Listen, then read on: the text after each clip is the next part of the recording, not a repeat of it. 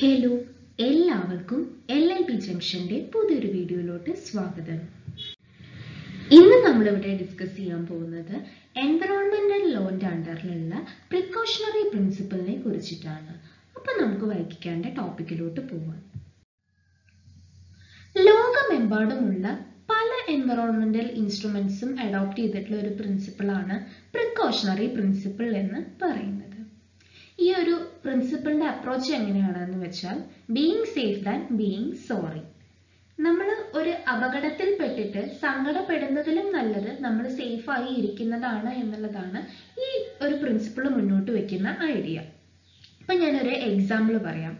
കൊറോണയൊക്കെ മൂർച്ഛിച്ചു നിന്ന സമയത്ത് നമ്മളെല്ലാവരും എന്ത് ചെയ്തു? ഓൾറെഡി മാസ്ക് ഒക്കെ യൂസ് ചെയ്ത് നടന്നു. കാരണം എന്താണ്? കൊറോണ വരാണ്ടിരിക്കാനാണ്. ആരും പറഞ്ഞു നടന്നില്ലേ എനിക്ക് കൊറോണ വന്നിട്ട് ഞാൻ മാസ്കും സാനിറ്റൈസറും യൂസ് ചെയ്യുള്ളൂ എന്നുള്ളത്. സോ അതാണ് നമുക്കൊരു അസുഖം വന്നിട്ട് നമ്മൾ അതിൽ നിന്ന് രക്ഷപ്പെടുന്നതിലും ഭേദം നമുക്ക് ആ അസുഖം വരാണ്ട് നോക്കുന്നതാണ് നല്ലത്. Prevention is better than cure എന്നൊക്കെ പറഞ്ഞില്ലേ? ഒരു അസുഖം വന്നിട്ട് അത് ഭേദപ്പെടുത്തുന്നതിലും ഭേദം എന്താണ്? നമുക്ക് ആ അസുഖം വരാണ്ട് നോക്കുന്നതാണ്.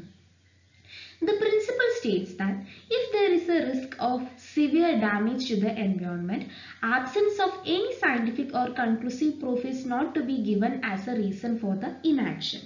So, ഈ ഒരു പ്രിൻസിപ്പിൾ എന്താണ് പറയുന്നത് എന്ന് വെച്ചാൽ ഒരു ആക്ടിവിറ്റി അതല്ലെങ്കിൽ ഒരു പെർട്ടിക്കുലർ സബ്സ്റ്റൻസ് നമ്മുടെ എൻവയോൺമെന്റിന് ഹാനികരമായിട്ട് മാറുന്നുണ്ടെങ്കിൽ അതല്ലെങ്കിൽ നമ്മുടെ എൻവയോൺമെന്റിനെ നെഗറ്റീവായിട്ട് ബാധിക്കുന്നുണ്ട് എന്നുണ്ടെങ്കിൽ നമ്മൾ അതിനെ പ്രിവെന്റ് ചെയ്യുക തന്നെ വേണം. ഇപ്പൊ നമുക്ക് ചിലപ്പോൾ നമ്മുടെ കയ്യിൽ പ്രൂഫ് ഒന്നും ഉണ്ടാവില്ല ഈ സാധനം നമ്മുടെ ഭൂമിക്ക് ദോഷകരമായി മാറും എന്നുള്ളതൊക്കെ. സോ അവിടെ നമുക്ക് കൺക്ലൂസീവ് പ്രൂഫിന്റെ ഒന്നും ആവശ്യമില്ല. അതായത് നമുക്ക് അവിടെ നേരെ സയന്റിഫിക്കലി ഉള്ള തെളിവോ പ്രൂഫിന്റെ ഒന്നും ആവശ്യമില്ല. ഇപ്പൊ അത് ഭൂമിക്ക് അല്ലെങ്കിൽ എൻവയോൺമെന്റിന് അപകടകരമായിട്ട് മാറുന്ന ഒരു സാധനമാണ് എന്നുണ്ടെങ്കിൽ അതിനെ നമ്മൾ എന്ത് ചെയ്യണം? പ്രിവെന്റ് ചെയ്യണം എന്നുള്ളതാണ് ഈ ഒരു പ്രിൻസിപ്പിൾ മുന്നോട്ട് വെക്കുന്ന ഐഡിയ. അതായത് ഒരു സബ്സ്റ്റൻസ് അല്ലെങ്കിൽ ഒരു ആക്ടിവിറ്റി നമ്മുടെ ഭൂമിക്ക് ദോഷകരമായിട്ട് മാറും എന്നുണ്ടെങ്കിൽ അതിനെ നമ്മൾ എന്ത് ചെയ്യണം? ഒന്ന് പ്രിവെന്റ് ചെയ്യണം. അത് നമ്മുടെ ഭൂമിനെ നെഗറ്റീവായിട്ട് അഫക്റ്റ് ചെയ്യുന്നതിൽ നിന്ന് പ്രിവെന്റ് ചെയ്യണം. സപ്പോസ് നമ്മുടെ കയ്യിൽ ഇപ്പം അത് ഹാനികരമാണ് എന്നുള്ളത് സപ്പോർട്ട് ചെയ്യാൻ തക്ക വിധത്തിലുള്ള തെളിവും അല്ലെങ്കിൽ സയന്റിഫിക് റെക്കോർഡ്സും ഒന്നും ഇല്ലെങ്കിൽ പോലും അത് ഇവിടെ കണക്കിലെടുക്കില്ല എന്നാണ് പറയുന്നത്. The principle says that any substance or activity causing a threat to the environment is to be prevented from adversely affecting the environment. നമ്മുടെ ഭൂമിയെ ഹാനികരമായിട്ട് അഫക്റ്റ് ചെയ്യുന്ന ഒരു സാധനമുണ്ട് എന്നുണ്ടെങ്കിൽ അത് അഫക്റ്റ് ചെയ്യുന്നതിന് മുന്നേ തന്നെ നമ്മൾ എന്ത് ചെയ്യണം? അതിനെ പ്രിവെന്റ് ചെയ്യണം. ഇനി നമുക്ക് പ്രിക്കോഷണറി പ്രിൻസിപ്പിളുമായി റിലേറ്റ് ചെയ്തിട്ടുള്ള രണ്ട് ഡെഫിനിഷൻസിനെ കുറിച്ചിട്ട് നോക്കാം. ആദ്യമായിട്ട് റിയോ ഡിക്ലറേഷൻ നൽകിയിട്ടുള്ള ഒരു ഡെഫിനിഷനാണ് ഇവിടെ നോക്കാൻ പോകുന്നത്.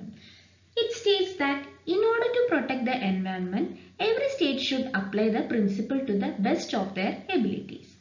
സോ ഈ ഒരു ഡെഫിനിഷന്റെ ആദ്യ ഭാഗത്ത് എന്താണ് പറയുന്നത് എന്ന് വെച്ചാൽ നമ്മുടെ എൻവയോൺമെന്റിനെ പ്രൊട്ടക്ട് ചെയ്യുന്നതിന്റെ ഭാഗമായിട്ട് എല്ലാ സ്റ്റേറ്റ്സും എന്ത് ചെയ്തിട്ടുണ്ടായിരിക്കണം? ഈ പ്രിക്കോഷണറി പ്രിൻസിപ്പിൾ അഡോപ്റ്റ് ചെയ്തിട്ടുണ്ടായിരിക്കണം അതല്ലെങ്കിൽ അപ്ലൈ ചെയ്തിട്ടുണ്ടായിരിക്കണം.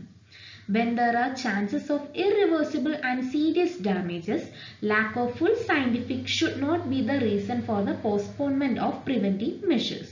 അതായത് ഒരു പെർട്ടിക്കുലർ സബ്സ്റ്റൻസ് അതല്ലെങ്കിൽ ഒരു പെർട്ടിക്കുലർ ആക്ടിവിറ്റി കാരണം നമ്മുടെ എൻവയോൺമെന്റിന് ഒരു ഇറിവേഴ്സിബിൾ അല്ലെങ്കിൽ സീരിയസ് ഡാമേജ് ഉണ്ടാവുകയാണ് എന്നുണ്ടെങ്കിൽ, ഇറിവേഴ്സിബിൾ ഡാമേജ് എന്ന് പറഞ്ഞാൽ എന്താണ്? ആ ഭൂമിക്ക് ആ ഒരു ഡാമേജ് സംഭവിച്ചു കഴിഞ്ഞാൽ പിന്നെ നമുക്ക് ഭൂമിയെ ആ പഴയ രൂപത്തിലോട്ട് കൊണ്ടുവരാൻ സാധിക്കില്ല. അതല്ലെങ്കിൽ സീരിയസ് ഡാമേജ്, ഭയങ്കരമായിട്ട് നല്ലൊരു ഹൈ ലെവലിലുള്ള സീരിയസ് ആയിട്ടുള്ള ഒരു ഡാമേജസ് സംഭവിക്കാൻ സാധ്യതയുണ്ട്. സോ അങ്ങനെ വരുന്ന സന്ദർഭത്തിലൊക്കെ നമുക്കൊരു സയന്റിഫിക് പ്രൂഫ് ഇല്ല അല്ലെങ്കിൽ ഒരു എവിഡൻസ് ഇല്ല. അതായത് ഈ ആക്ടിവിറ്റി ഇത്രത്തോളം ഹാനികരമാണ് എന്ന് സപ്പോർട്ട് ചെയ്യാൻ തക്ക വിധത്തിലുള്ള എവിഡൻസ് ഇല്ല എന്ന് പറഞ്ഞുകൊണ്ട് നമുക്ക് ഈ പ്രിക്കോഷണറി അല്ലെങ്കിൽ ഈ പ്രിവെന്റീവ് മെഷേഴ്സ് വീണ്ടും നീട്ടിവെക്കാൻ പാടില്ല എന്നുള്ളതാണ് ഈ റിയോ ഡിക്ലറേഷൻ നൽകിയിട്ടുള്ള ഡെഫിനിഷൻ. രണ്ടാമത്തെ ഡെഫിനിഷനിൽ എന്താണ് പറഞ്ഞിട്ടുള്ളത് എന്ന് വെച്ചാൽ When there is a threat to the environment and human health, precautionary measures should be taken even when all full scientific data is not available.